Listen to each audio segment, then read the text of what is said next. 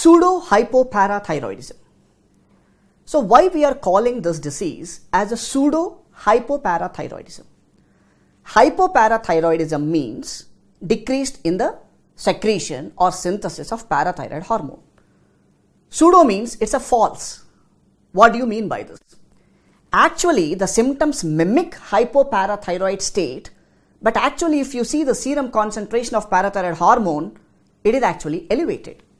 That is the reason we are calling it as pseudohypoparathyroidism. So this pseudohypoparathyroidism is a heterogeneous group of disorders characterized by hypocalcemia, hyperphosphatemia, increased serum concentration of parathyroid hormone, which is extremely important for you to know, and insensitivity to the biological activity of PTH, which means PTH level is absolutely normal or elevated in the pseudohypoparathyroidism. But whatever the PTH which is secreted by the parathyroid gland, which is insensitive on the receptors where it is acting. This is the introduction what you need to know about pseudohypoparathyroidism. Now what is the etiology? It is an autosomal recessive disorder resulting in a defective PTH receptor. So the culprit is the PTH receptor over here, but not the parathyroid gland.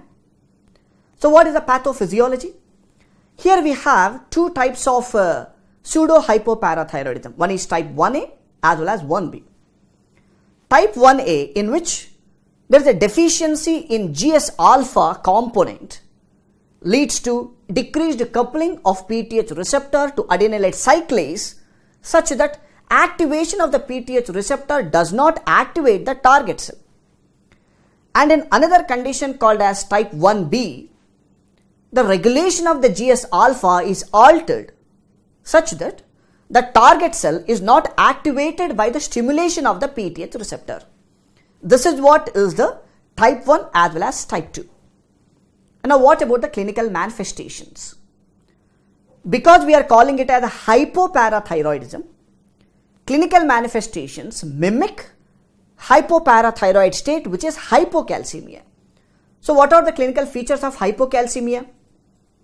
One is tetany or other signs of neuromuscular irritability, and there will be a prolonged QT interval on the ECG, which is one of the very important signs what you need to know, Trousseau's sign and Chvostek's sign.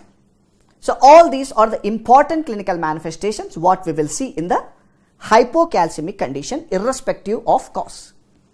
And here I want to talk about one condition known as Albright hereditary osteodystrophy. So mainly in this condition you will see Albright hereditary osteodystrophy, which is associated with short stature, mental retardation, shortened fourth as well as fifth metacarpal and metatarsal bones, and there will be an obesity. Now what about the lab findings in pseudohypoparathyroidism?